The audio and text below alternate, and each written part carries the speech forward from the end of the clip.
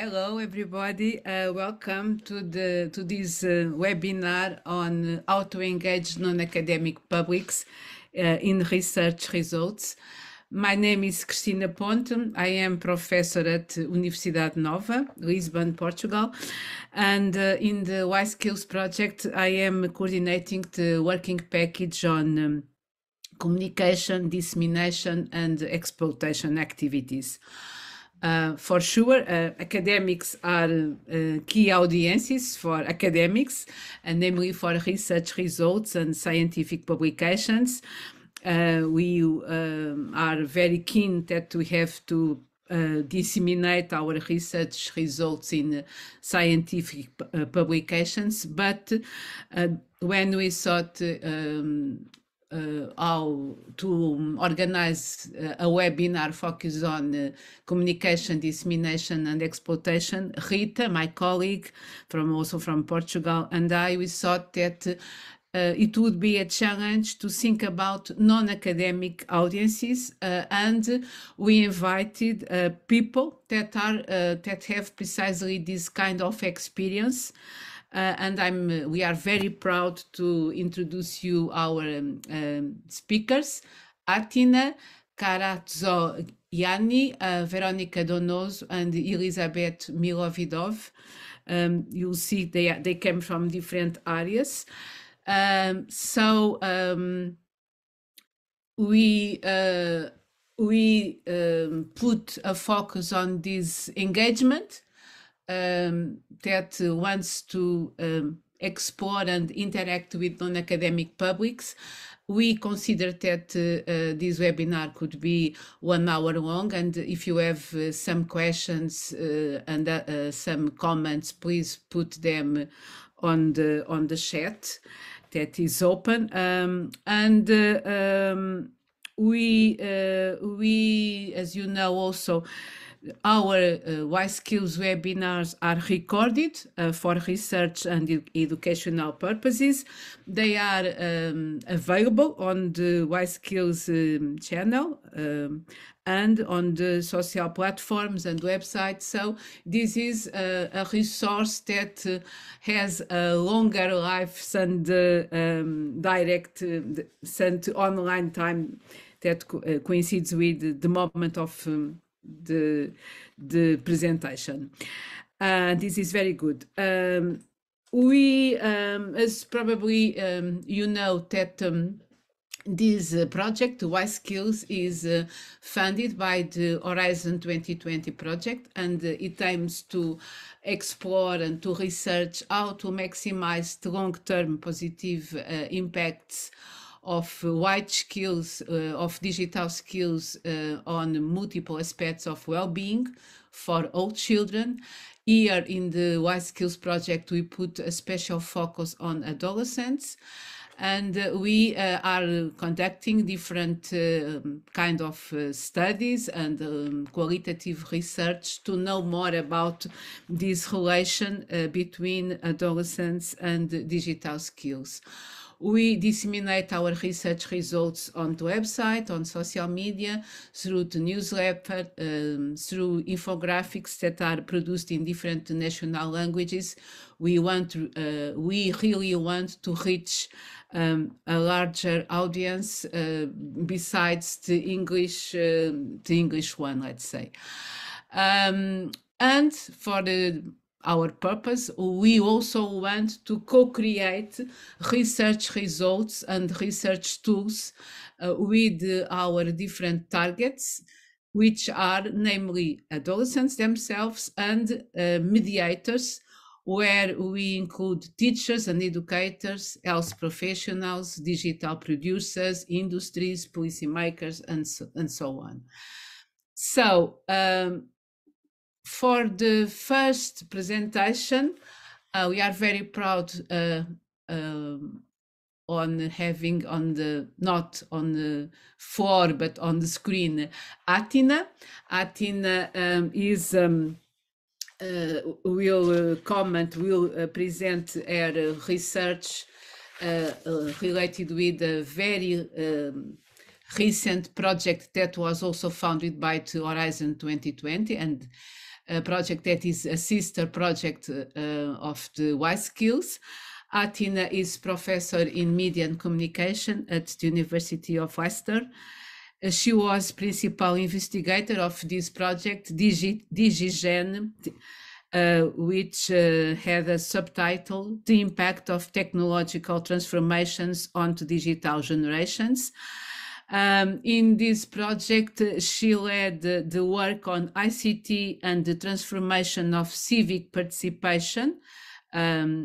And her research has focused on the intersections between digital media theory, resistance networks, and global politics, investigating ICT use by social movements and protest groups.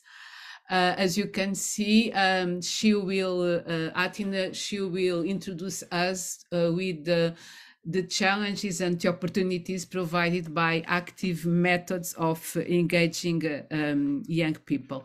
So, Atina, the screen is yours, and please go. Thank you very much for this wonderful introduction and for inviting me to present my work. And having said that, it is not just my work. It involves roughly about 20 different people in 3 countries. So I represent quite a big group of people. Actually, now, since I have only 12 minutes, I'm told, why I think this research, whom it might interest and might be relevant to. There's several stakeholders. First of all, adolescents and young people themselves, obviously, and those that are interested in civic participation and using digital technologies for social change. Policymakers in different parts of policy making. For example, here in the UK, DCMS, the Digital Culture, Media and Sport Ministry, is interested, and I consulted with them as an expert on particularly on online harms, for instance. Then you have educators. As part of the DigiGen, the Paderborn team in Germany led a package on education, for instance, and skills in schools. And then you have parents and family. Our colleague Olaf Capella in Vienna worked on this, and one of the few projects, I don't know if there's another one, between children between 5 and 10, for example. So parents and families are important, and there are it's possible that parents and families are interested to see how the children develop in this area, the civic participation from a young age. Because we become political from a very young age.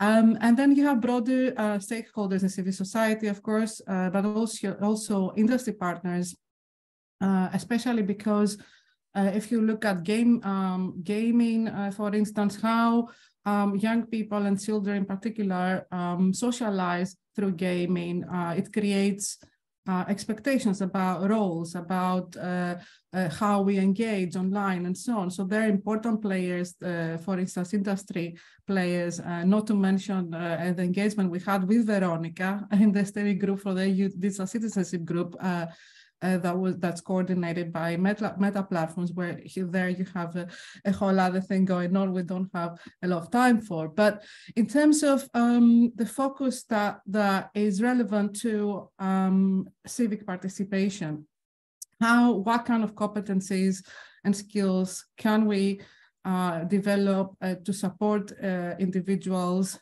future citizens, right, particularly Generation Z, right, with civic ethical skills to contribute into different parts of society and to actively participate in the democratic process, right?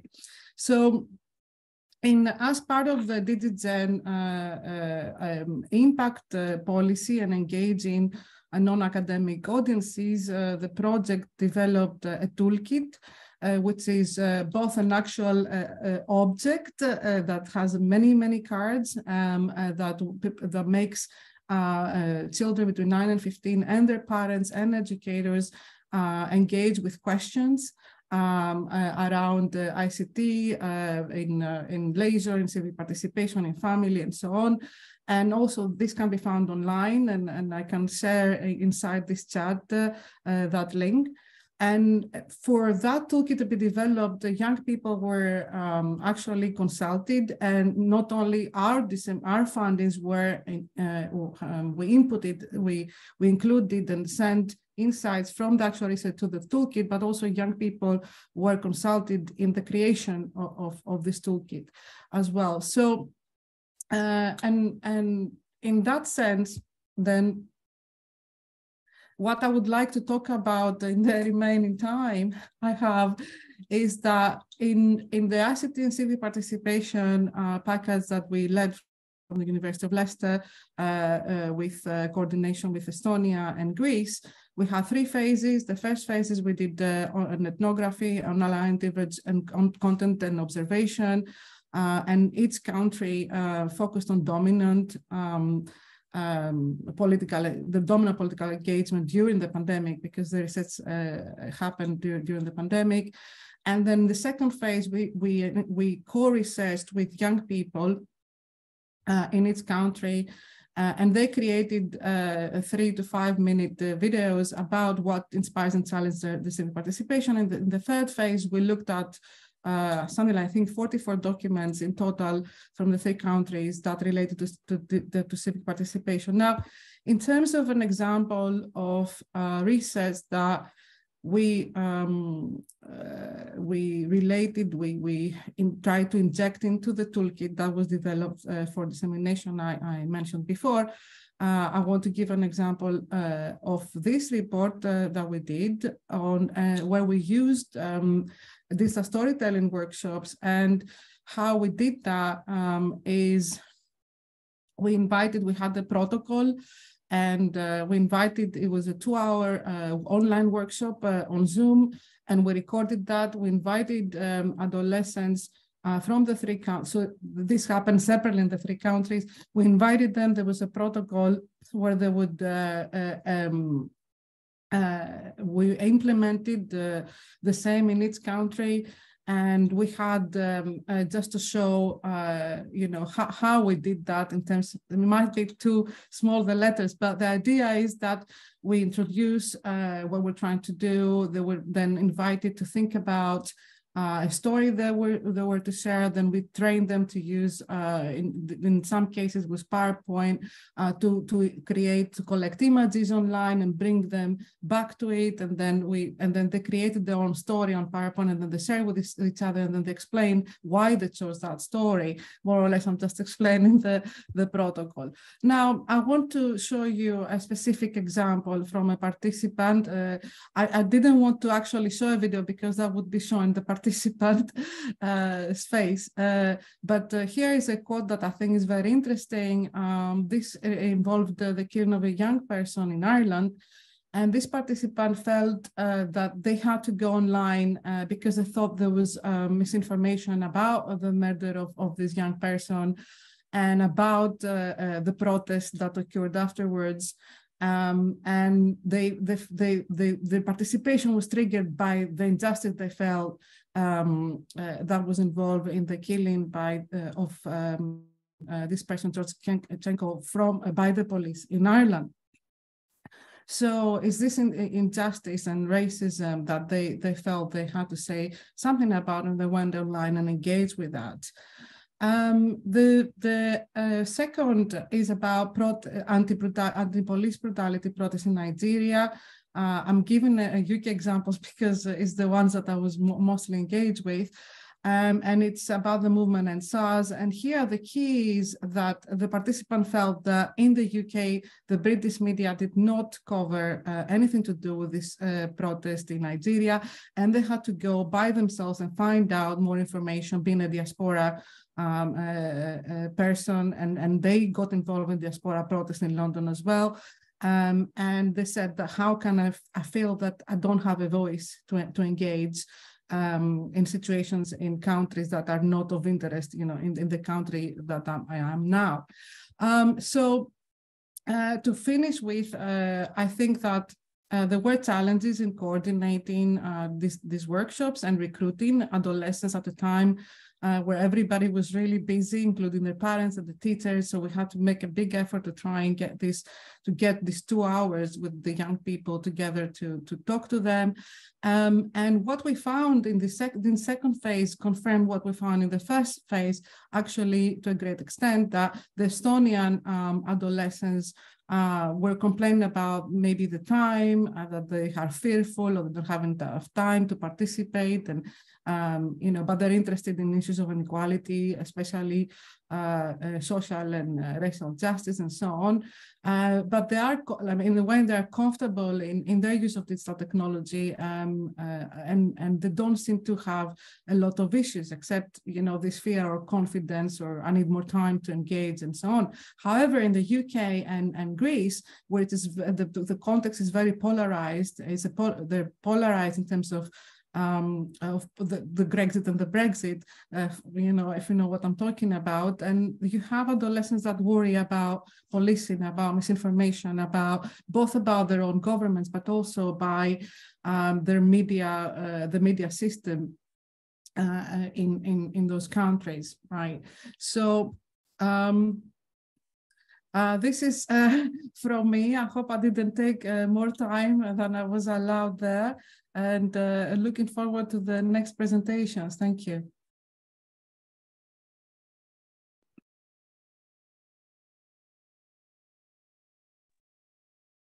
Christina, sorry, you're muted. Thank you, Atina. I was mute.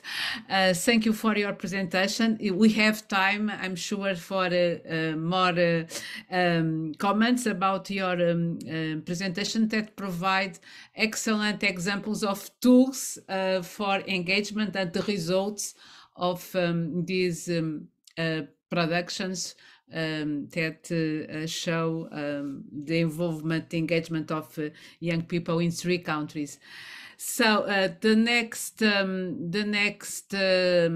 presenter is Veronica.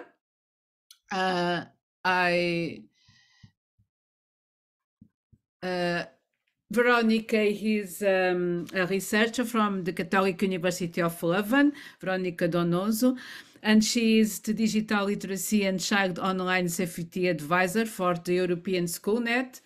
As we know, the European SchoolNet is a network of 34 European ministries of education that aims to bring innovation in teaching and learning. Veronica has advised several organizations, including the UN, the European Commission, the UNICEF, and in the last years, Veronica has been responsible for the educational toolkit of this project, the core project, the Children Online Research and Evidence Project, which is also a Horizon 2020 funded project, and it's a platform of resources. And the title of her presentation makes the point of the experience that Veronica has lived in this challenge of trying to bring research closer to education stakeholders. So, Veronica, the screen is yours. Thank you, Christina, for the nice introduction, and thank you all for being here today. As Christina said, I represent today the core project. We are a consortium of 10 different members, and from mainly academics and European SchoolNet. And what the core project is a bit different. It's not in itself a research project, but it's actually a project that aimed during 3 years. This is the last year. Actually, we are in the last weeks of the project. We try to develop a knowledge base that brings together the research and the evidence we know about children and digital technologies. The idea was to bring all this knowledge together in a kind of like one-stop shop where anybody interested in the topic would come and find information that is relevant for them. Now, one of the issues that was at the core of our project was engaging with our stakeholders, because on the one hand, we develop a knowledge base that is targeting researchers. So researchers can go there and search articles by country, by year, by topic of interest. But we also we're very concerned in our project that the research that is out there, and this is only about research in Europe, it's so relevant that it would be a pity just to keep it for the academic community. So we struggled like for a long time to think, how do we engage with our stakeholders beyond the academia? So we have two different work packages, one dealing with engagement of all types of stakeholders. And today I'm going to be talking about a specific work package that was about how do we bring research in general. So all the research, the thousands of pieces of research that we have gathered in this platform, closer to educators. So that's so you have an idea of the project consortium. It's 10 countries, 10 different academic partners, and in every country we had each of these countries we had one academic partner that was in charge of advising us onto what was the recent research in their country, what research to include in our database, and making sure that this research were well annotated so that then they could be easily found. But as I said, one of the biggest challenges in our project was, we have thousands of academic articles here, but if we want to have an impact and if we want to make a difference, we want this research to reach other people. And the challenge we have, it's pretty much a challenge of science communication. So how can we make this research useful, but in a way also that it's manageable by the resources we have. We have a limited team, limited time, limited money to do what we do. So the big questions for us was, okay, it felt like we are trying to build a bridge here. We, on the one side, have a lot of research, and on the other hand, in our work package, we have educators. Now, who are these educators? And in our, we did actually a very big exercise to even try to define our target group with our own stakeholders. So in the end, we end up with a definition of educators that is quite broad, and we included everybody that actually has to do with children's education. And that could be a teacher, it could be someone working at a school, but it can also be organizations like a Safer Internet Center, who usually produce materials for teachers. So in the end, they will have an impact on children, but not children themselves. So we are not targeting with this toolkit. It's not something that children are going to use. It's not something that parents are going to use, but we decided that actually what we want is people who are going to be developing things or teaching things or educating children. So we also consider policymakers, because obviously the decisions they make have an impact on children. So what was more or less of our approach? And if you look at the blue boxes, that's basically how we started with it. We thought, we need to engage with our stakeholders if we want to understand and to develop at the end of this project something that is meaningful for them. And we thought that was a key word, like being meaningful, being relevant, being user-centric, and basically trying to understand what they need.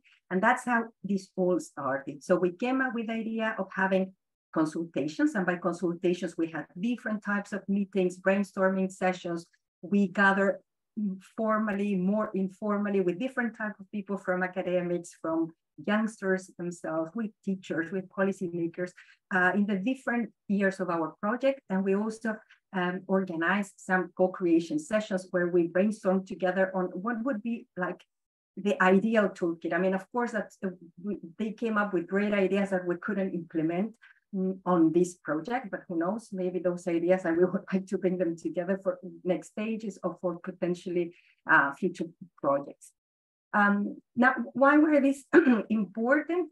This working with the stakeholders, because it helped us identify requirements. And what I mean by this is that it helped us to understand what our stakeholders needed, what they wanted to see, what they found important. And it also helped us to redefine our own target group. So in the beginning, we were thinking about parents, about children, and in the end, we end up try to understand, well, actually what we need is that to convince and to persuade people who are working in education to use more research. So that's basically what we want. And with all the feedback that we got, then we went to a process where we kind of translated, or we tried to translate all this input from these first years of the project into something concrete. And the something concrete became two things, actually, not just an education toolkit, which I will explain more at the end, but also guidelines for the academic community, because we realized this cannot be just a top-down approach. It cannot be that we just, academics, develop something for the people out there. We also need to then, with all the knowledge that we gather, we need to put it together and tell academics, look, this is what stakeholders need from us when we engage in research. So that's why we ended up developing this toolkit, but also the academics for the guidelines for academics, so that we as academics are also a bit more aware whenever we develop research of how we can get closer to the people we work with. So this is just an example of consultations, of quotes, the kinds of things that they told us. One of the consultations, we were working with practitioners, and here they were actually building the bridge. So we gave them as a task to build the bridge, and some groups literally built a bridge, like in the picture, as you can see. So they were there trying to put like the building blocks where they thought was important to make research really impactful for their work. For children, for instance, here, they were saying also, like whether it is a politician or even just a parent or whoever, when they talk about the internet, they will normally only be talking about the negative parts. And yes, there are negative parts, but if you want to inform people, you should include both the positive, the benefits, the negative side. So we also thought we should also concentrate on the topics that we choose for the toolkit should also reflect this balance. Or some policy advisors were telling us things like put more energy in interpreting research, not only doing research, make it available. Evidence alone is not enough. They were very vocal about like the fact that, yeah, we are not, where do policymakers get their information? It's not that much in reading research papers, but in gathering networks of researchers, we connect. So we need information in a different format. We are not gonna go and read the latest research paper because basically we don't have time. We want to be informed, but this is not the way we can be informed. So this is just another example of kinds of the things we did. After consulting with them, we developed co-creation sessions in the second year where we asked participants to brainstorm in groups. We invited a student designer also to work with them, and they had to come up in 3 hours workshops with a prototype of their ideal toolkit. So here you see some examples of things that the task was mainly describe what are the objectives of your toolkit, what would be your target group, what would be the main functionalities. And these are some examples, some screenshots here. We had to do online sessions, unfortunately, but actually they worked quite well. We worked with Miro, and on spot, they end up developing this type of prototypes. And here it's interesting to see, for instance, the case of adolescents. If you see, they focused a lot on sharing experiences, a lot of interaction. So for them, it was super important to have forum, questions from people, personal experiences, create interaction within the toolkit. It was super interesting to see that they really want to do things, and interactivity was very important for adolescents.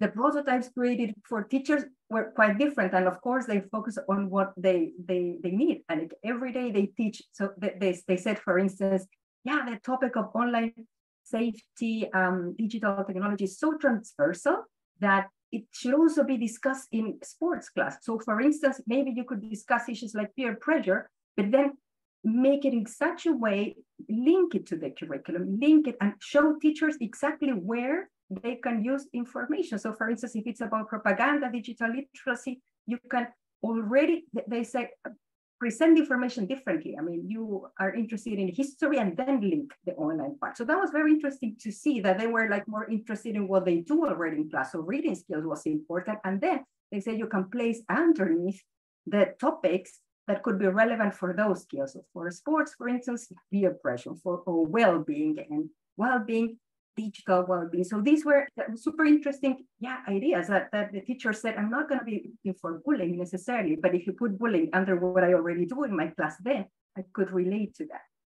And in the case of policymakers, it was interesting to see, you already see visually a very different format. You already see like graphs, the need for them to have information by country. They said, yeah, all the research is interesting, but to me, what would speak to me would be something like putting the information from my country in a bigger context, understanding how good or how bad is my country doing in terms of cyberbullying in a European context, or understand like what kind of resources are about policy, are not necessarily about research, but of course, the research is important to inform the policy. So that was also very interesting to see that in even the prototypes they developed, that we already saw this difference. So in general, we try to engage with our stakeholders in different ways, not only through the consultations, the workshops, but we also ask them to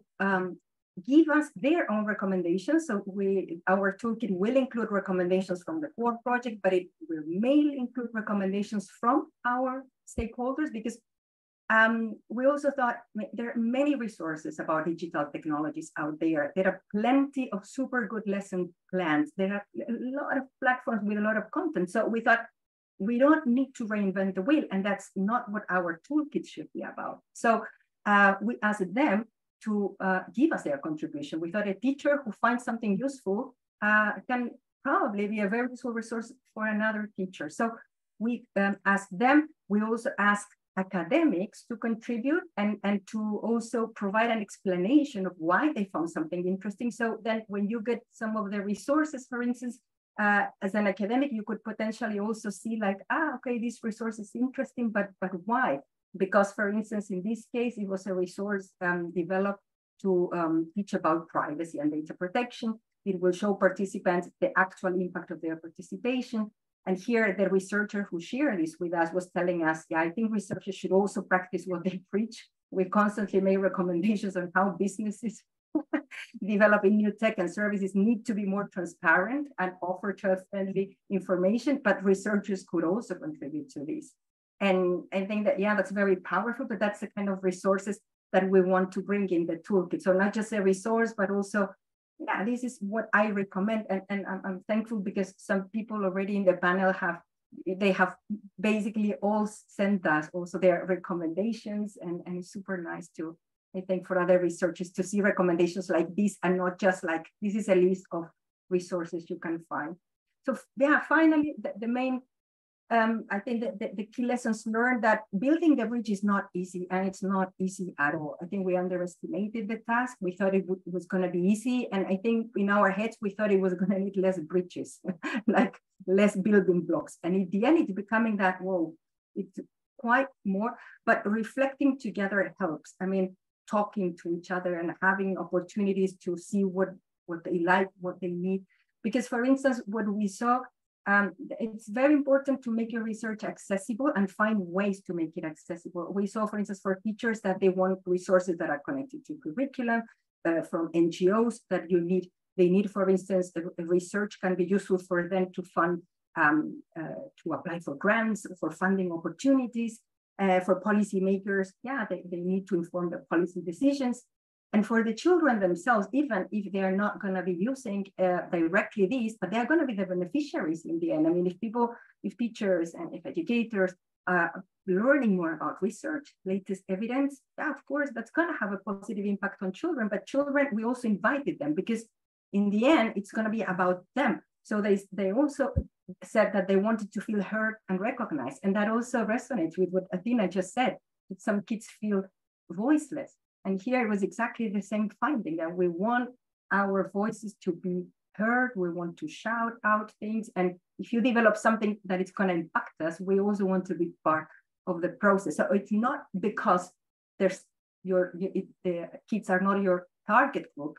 If it's about children, you should involve them. If it's research about the elderly, but you are not targeting the elderly, but they are going to be the beneficiaries, you should include them. I mean, that I think that's a key lesson learned. The relevance of the resources, the targeting vulgar information. So using different formats, different ways of layering the information, and offer definitely more than content, but surely enough, keep the interaction going on and make sure that you give enough opportunities for the users to provide you feedback.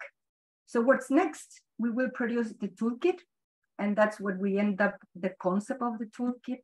And as I said before, it's not going to concentrate on providing, again, resources about online safety. It's rather actually trying to engage our stakeholders to use research. So teaching them, like, what is research in this area about?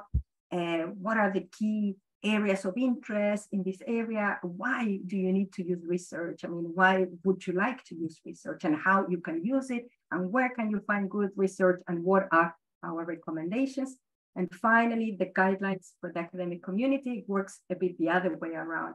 It's giving tips to academics and also persuade them to engage more with their stakeholders, and giving them concrete tips and good practice examples like the one I showed before, and the ones that my colleagues have been sending me about good practices to engage stakeholders. So that's it. Thank you. Thank Thank you so much, Veronica. And now our third presenter is Elizabeth Milovidov from the LEGO Group. Hello, Elizabeth. Elizabeth is the Global Digital Child Safety Lead, supporting the LEGO Group as a trusted leader in implementing and promoting digital child rights, safety, and well-being. And she is also responsible for the digital engagement with children.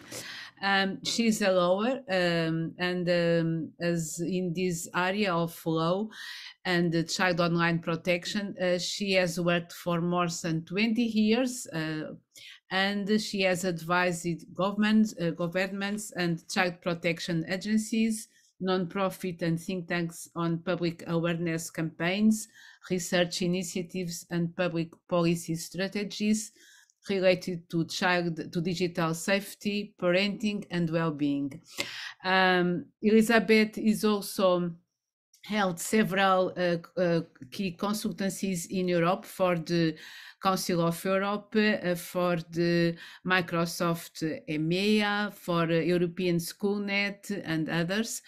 And she found she has still time to feed a website of resources for parents and caregivers called Digital Parenting Coach.com, and that we can find. So please, Elizabeth, the screen is yours, and share with us your view from a different perspective.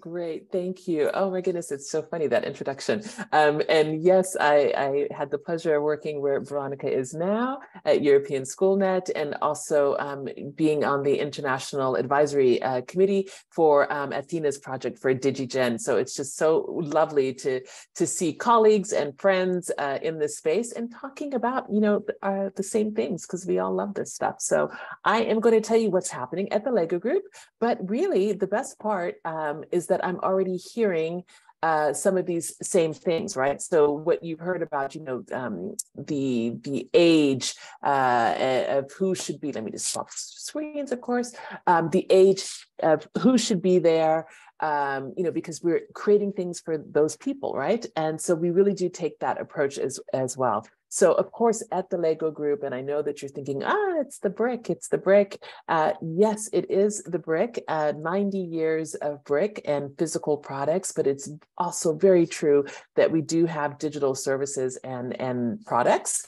And so that's what I get to work on, some of those digital services and products, and making sure that we bring children in and families. And so what I thought I would do is just share pretty quickly about the Right Tech project, and give you an actual tangible example of what we do when we try to engage children and families in research. So the Right Tech project, this is the Responsible Innovation and Technology for Children.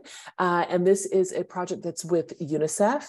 We've partnered with them, and it's co-funded by the LEGO Foundation. So it's really exciting. We have lots of different partners. I'll mention some of those as well, but I would encourage encourage you all to take a look at the website, to download this report, because I will just obviously give you a teaser to get you excited about it, but you'll really be able to dig in and see some of the findings, the methods, the insights, of course, and hopefully some learnings to help you in your research.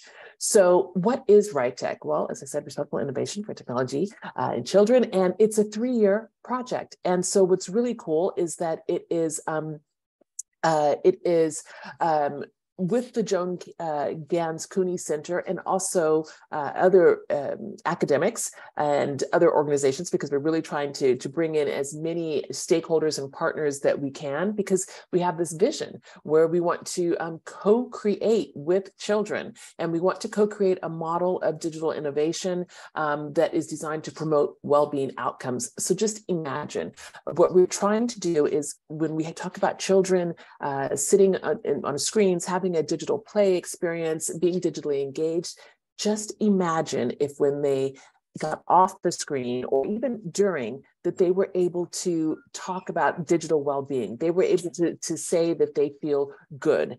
So this is really what we're looking for, some of these positive aspect influences of what technology can do. And this is really putting a spin, because we don't want to talk about the negatives. We really want to look at the positives. So we're trying to develop practical tools that we will build that with businesses and governments. And so that way everybody can understand what we mean when we say well-being in a digital age. So let me give you just another little example, give you some background. So here is the actual project. And so, split up into 4 phases. Again, I'm not going to go into too much detail, but I just want you to see. And on the right-hand side, you can see all of the cool academics and other organizations that we're partnering with. So we've already gone through phase 1, where they tried to co-create, again, I want to stress that, evidence-based, child-centric well-being framework for children that's related to digital technology. And I'll tell you how we did that in a moment, because I think that's probably what you're going to be, this phase 1 and phase 2 is what you're probably going to be the most interested in. So investigating using the mixed method research, the relationship between digital play design and children's well-being outcomes. So here, this is still ongoing, and they're actually playing with children and families and getting their insights. They're also letting them choose the games that they want to play, so we can really get their input. Phase 3, this is a part where I will really step in as Global Digital Child Safety Lead. And this is where we have the framework, but we're going to embed it into the Lego group, into our own digital products and services. And then, of course, afterwards, when we hope that it works as well as we're thinking, we're going to disseminate the insights, the tools, because we want other people to be able to do the same thing in order to create systemic change in the design and governance of digital technology for children. So again, I wanted to just show you a couple of slides that dig into what I'm talking about, only because I know that you're academics and you love this kind of stuff. So do I. But as you can see, so the project is underpinned by a series of principles. And here you can see child-centric, right? And again, I think Veronica said it as well, that you're really focusing on the group that you are creating for. So here we prioritize co-creation, and we want to be led by their understandings, not us. This is not the Lego group or sitting here saying, well, this is how we're going to do, learning through play, digital play. No, we are really trying to understand how they play. We've also tried to get an international approach, looking at different countries, trying to be as representative as possible, and data-driven always, right? We want those findings and assertions that are evidence-led, open and transparent. I know I'm just preaching to the choir here that you all understand these things, especially the collaborative approach, and something that is aspirational. And I think that's huge when you're hearing from a company like the Lego Group, just industry player in general, that it truly believes in the potential of digital technology to have a positive impact on children's well-being. I mean, this is like the key thing. We really truly believe this, and so now we're trying to make sure, find that proof of concept, if you will.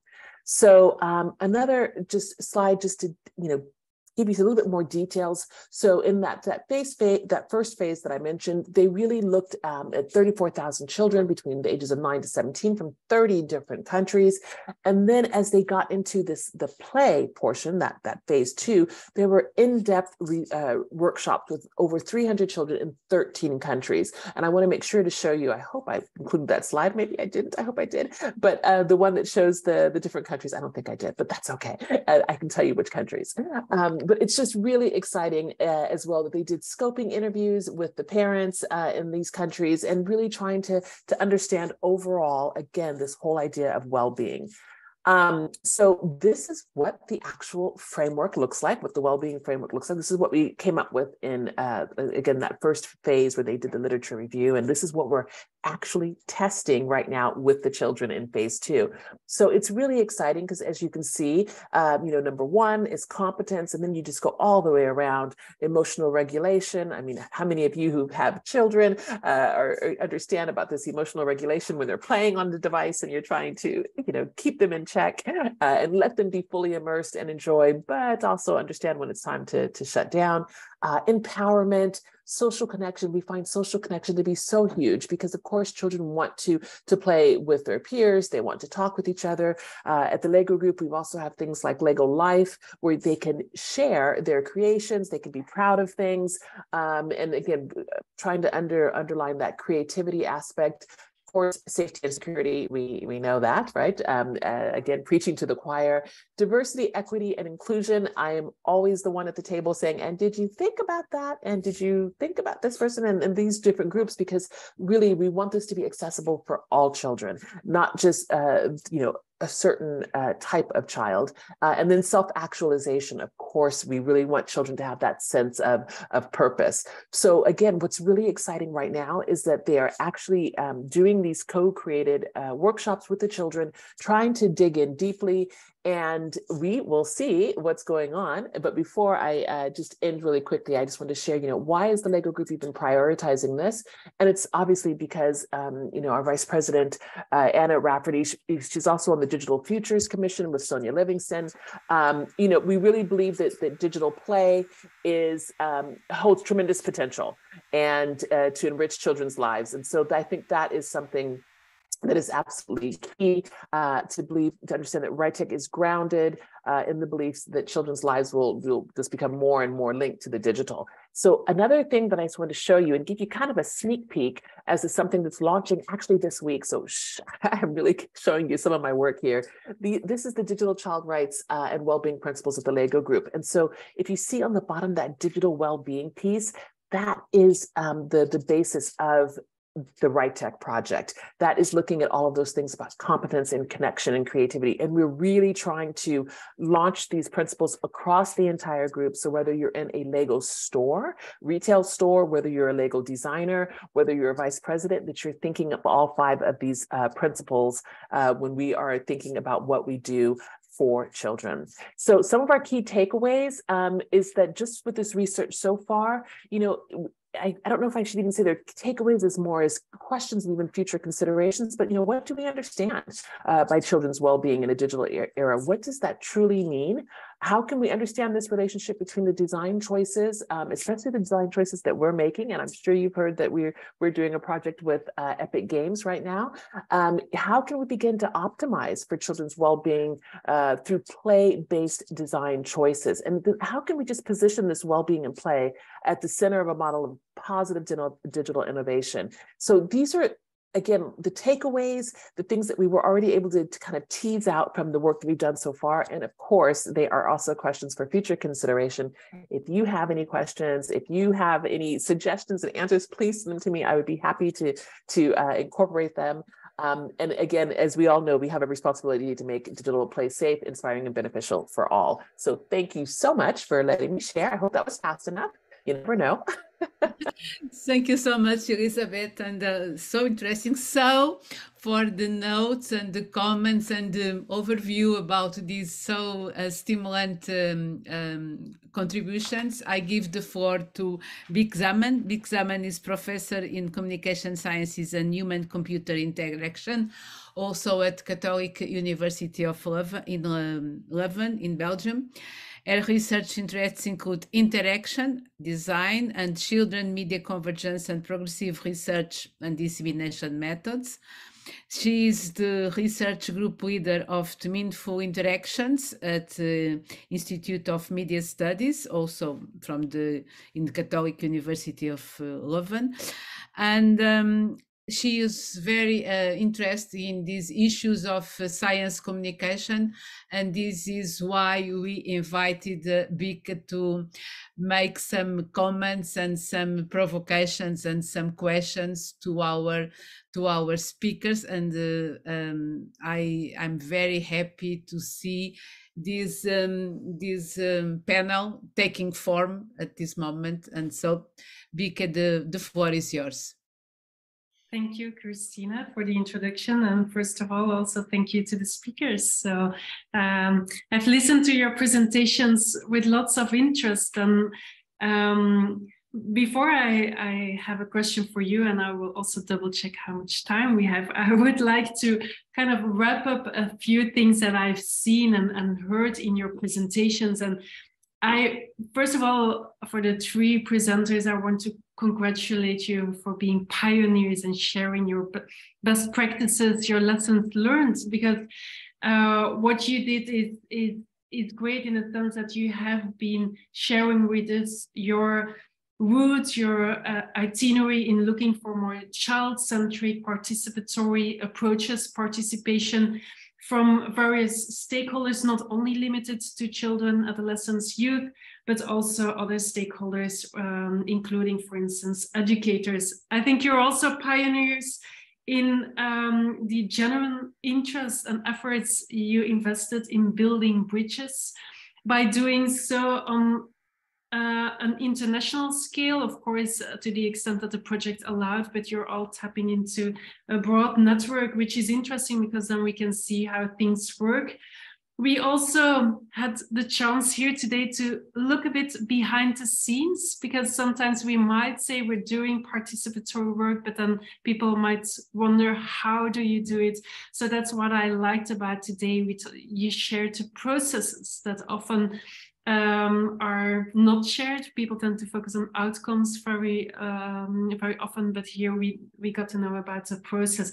And all of this was driven not only from the motivation to share knowledge, but also to facilitate and be a catalyst for positive change. So even the uptake of these findings making a difference in the lives of these stakeholders. So congratulations for those elements. I know that normally we end in 2 minutes. What I will do, I will ask one question to all of you, which is kind of an encompassing, and then we see how far we got, and then you are the timekeeper, Christina.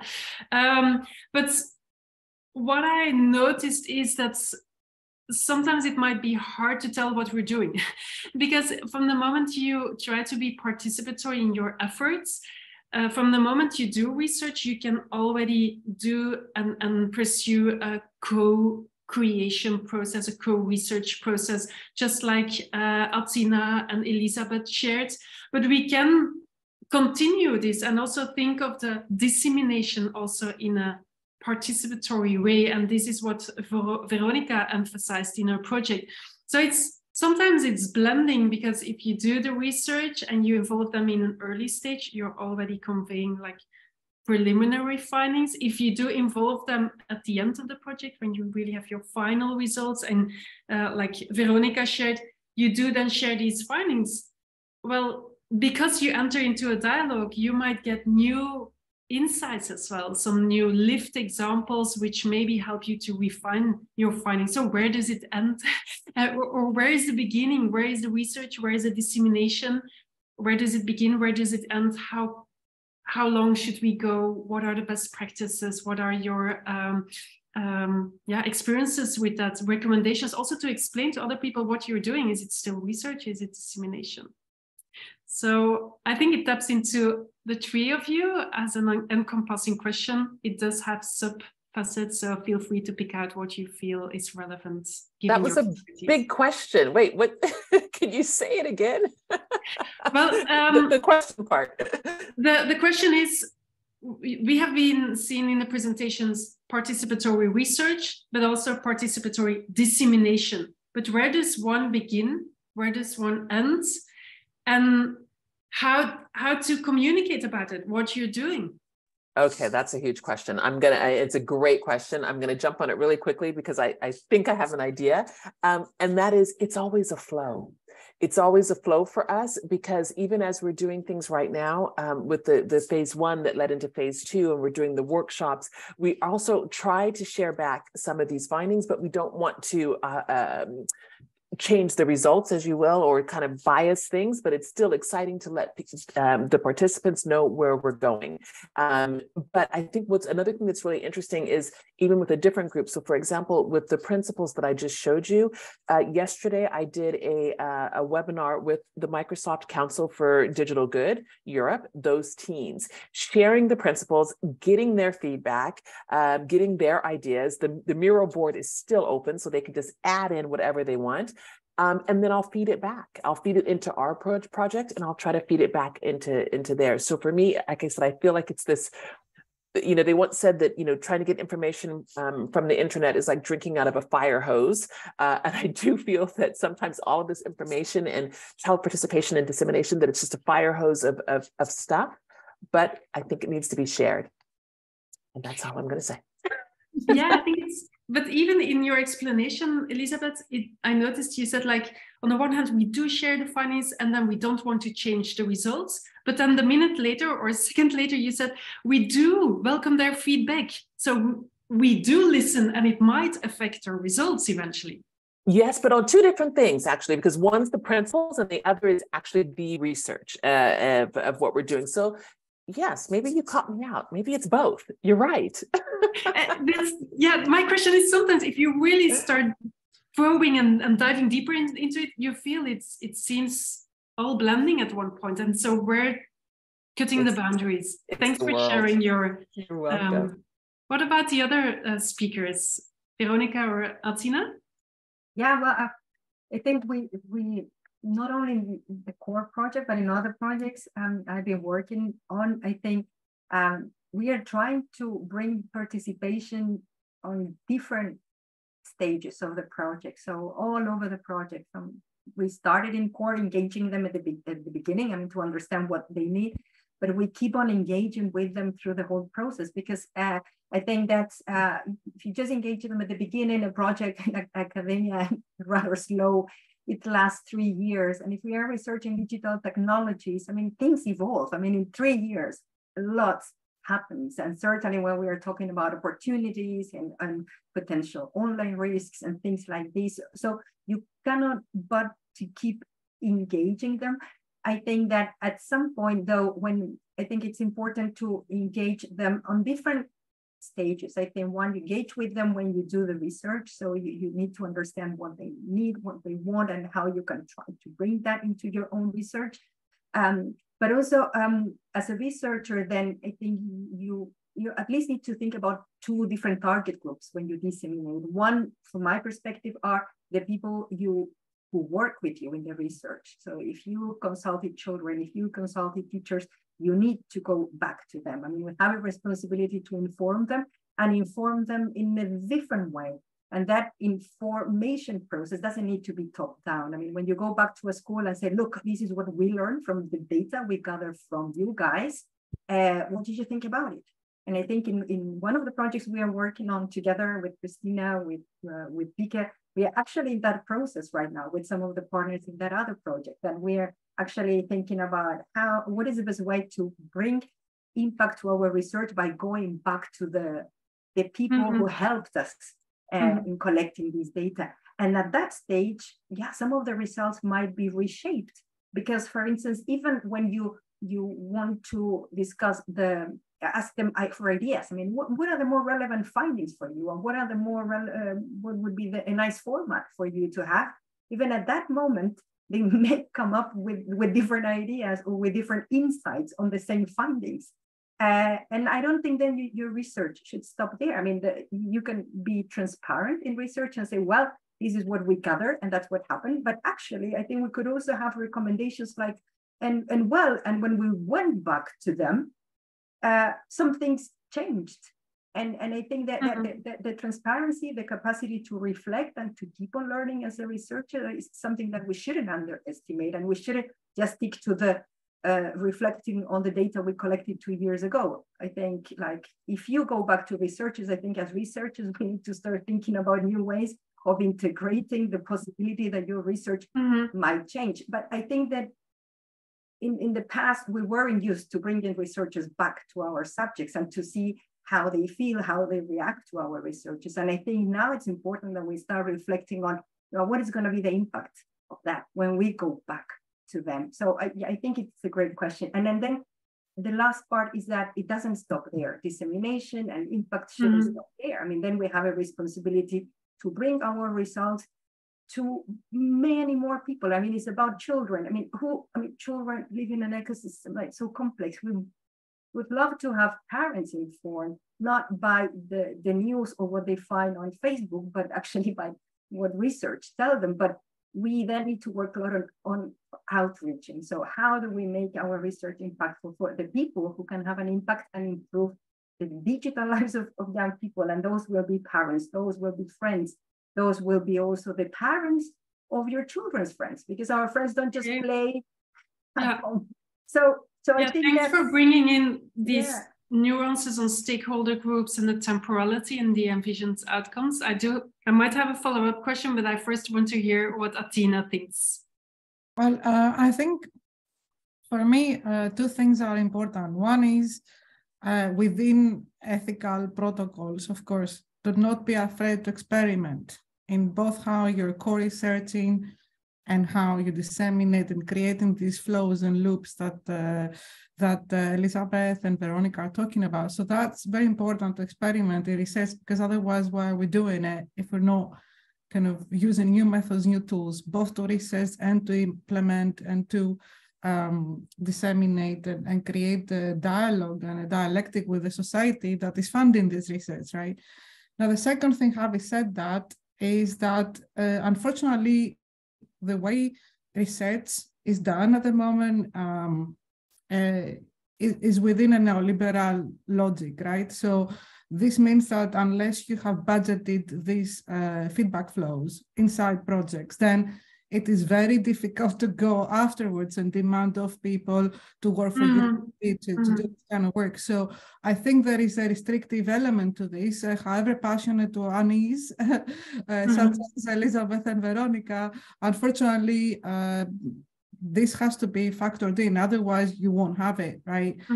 That is important to say as well, that you have to design this on a basis, get it funded, and so on and so forth. It cannot be like an afterthought. So these are my two kind of contributions. And like last thing to say is that it is fantastic to have industry players, of course, funded projects.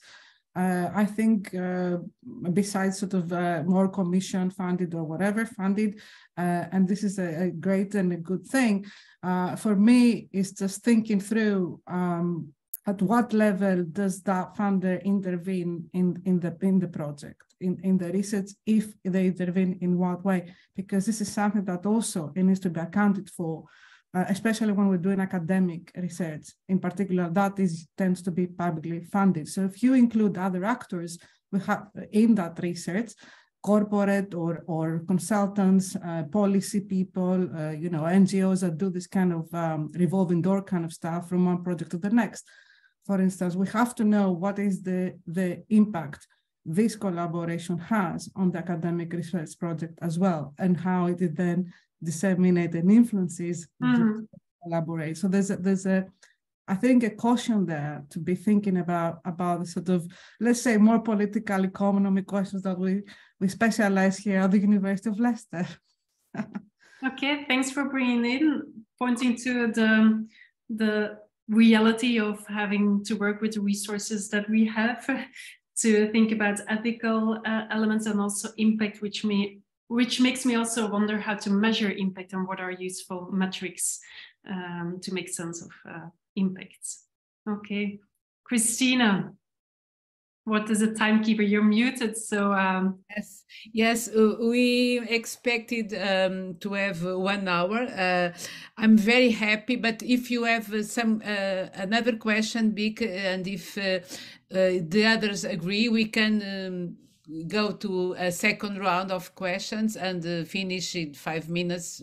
Do you think it's okay? Because one great thing that these webinars provide is memories. We have here the opportunity to discuss this topic, and we will write a post for the blog of the ySKILLS. So there will be a memory of this discussion and of these different contributions. They will be available in the ySKILLS channel. So this is an opportunity to provide also food for thought. So Big, if you want to put a second question and the others agree, we can finish after the second round. Okay, I will ask again an encompassing question in the hope that one, two, or all of them can address it, but please pick out one sub-element so that we don't take another hour. Well, each of you has experience with a more participatory way of working with the stakeholders. And we can think of getting or engaging with stakeholders also to shape the way we share our findings, but we can get feedback on form. For instance, in which form should it be? Like we heard things like a toolkit, like Atina and Veronica were talking about toolkits, but I also saw something like a poster. But we can get also through the participation and engagement on the findings itself. And then we can even think about the actionable advice. So there is one thing to know what we found in research, but the other thing is, what do we do with it? How can it shape future people? And on each of these levels, we can involve feedback from people. So do you have best practices on that? For instance, do you have best practices how to think of the form? Which forms are relevant? Are there other forms in the toolkits? Or do you have best practices with respect to how to formulate actionable advice, recommendations for other people, and engage people in that process? Anyone?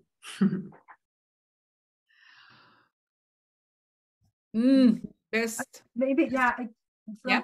From the core project, I think from the co-design sessions, we could see we were already asking people about a toolkit, but I think the elements that came out, I think are most interesting. I don't think the shape might change depending on the target group, but aspects such as providing interaction possibilities for feedback, which are very expensive to implement, and then you need people, like for instance behind a platform, to do that. But I thought those were things that were interesting, even on a smaller scale, that you could think about. How, for instance, if I go back to a school, maybe I don't just come with a PowerPoint, but then I should do some activities with the people, because I thought like young people like to engage and do things. So I think more than the format, it would also be depending on who you're working with. I mean, if you think about schools, they're so diverse. You can go to a school with lots of resources, and you might go to a school in some part of the world who might not even have a screen. So I also think it's also very, very important to consider the diversity you targeted, and not just bringing results back to schools, to students, because if you're looking for diversity, for instance, you might come up that you need to bring your own results in different ways and in different formats, depending on who you work with. And if you went to school, for instance, that in a socio-economically deprived area, you might need to bring your results differently. So I think for me, more than the key is that you really, as researcher, like have a very humble attitude. That when you consider going back, that you don't think that, well, I'm gonna go back with the results. How am I gonna speak to them, and how are they gonna listen to me? And that will change. So for me, it's more like the attitude of really understanding your audience and feeling them. I think that was also something that I noticed in the three presentations. You all started in one way or the other by addressing for whom is it relevant, for who are we doing it. So in each of your presentation, that was an important building block. Yeah, I'm thinking maybe Elizabeth, if we want to reach out to industry, it was also one of the stakeholders mentioned in one of the presentation. How should we convey our findings? Yeah. Actually, I think I was going to go back to your original question anyway, but I was going to answer it without my Lego hat on. I was going to answer it as someone who's been a consultant in this space for a while. One of the things that I've always found is that you take your people where you find them, right? So that means you have to see who they are, what the culture is, what do they understand best? Because again, just because we have found this key, we need to understand how can we deliver it to them in a way that's going to resonate? And sometimes that means asking them, you know, how do you want us to feedback, or what works best in your community? I'm sorry, you're hearing my puppies run around behind me. It's not me snorting. So it's just, I think that is something that's really key, because as soon as I hear toolkit, I have to admit, I kind of reflexively go, not another toolkit. But it also, it depends on what, you know. Something that I saw in the DigiGen project, for example, was that it wasn't a toolkit, there were cards, actionable conversation. And then they made it not only just card deck, but also something that you could do online. So, you know, therefore we're not really forgetting a whole group of people who don't necessarily have access. So I really think that you have to you know, find a way to not make this be just about reach, but to make it be about engagement. That is what you're really looking for. And then as to your point about industry, all I can talk to is for myself. I'm available. I put my information in the chat. I would love to have any of your insights, especially anyone who has a measurement on a digital well-being KPI. I would love it. I would take it. It's just like a sponge and say, thank you, thank you, thank you. But I think that, you know, you can't be afraid. And I think you also have to use your networks like CORE, like European SchoolNet, like, you know, the DigiGen network of academics. Use those networks to share. And because really we want this information, but it has to get to industry. Okay, thank you. What about you, Atina? So I think what I have found quite fascinating is how long it takes from producing academic research to then have the policy recommendations, to then have implementations, right? And I think that this cycle is so so difficult, and for government specifically, because Elizabeth talked about the industry, right? But for governments, I mean, these guys, like, they're still talking about media literacy, and you know, we are like in data algorithmic literacy, like the whole thing has gone down a whole other road, right? And it takes ages for it to kind of get into the government policy, right? And there are, from the engagement we had on INER2, which was another project on live streaming and mental youth for young people, when we had the youth panel that came, and the industry together in dialogue, these children, I mean, 15, 16, they were saying, we don't trust the government basically anymore, that they're gonna look out for us in terms of misinformation, in terms of all this kind of stuff. Maybe it is not that the government doesn't want to do. I can see, for example, the online harms bill or other bills and you know, on disinformation and all sorts of things. The point is that the language that is used there and how they're trying to implement in schools or in other places is not in touch with how these young people talk or think and what they're doing. And some of the research results are about that. They don't understand why we lie, or have problems when we're online, or what it is, and the language that they speak is so old-fashioned, and how they try to implement in schools is kind of out of touch as well, right? So I think this is a problem for the government side of things in any case. Okay, thank you for sharing that. It's another reason why we should co-create it, so that we speak the language and so that it resonates better. Thank you. Thank you. So thank you also from my side. I'm so happy with this webinar. I think that answer to the title, to the headline, to how to engage non-academics. We have discussed a lot, and as we said, we will write a post and make this so rich discussion more public, more available for those that are interested. And I'm sure that lessons learned will be taken from this 1 hour that we have spent together. Thank you so much for your participation. So bye. Thank you. Thank you, Christina. Bye. Bye-bye all. Thank you all. Thank you.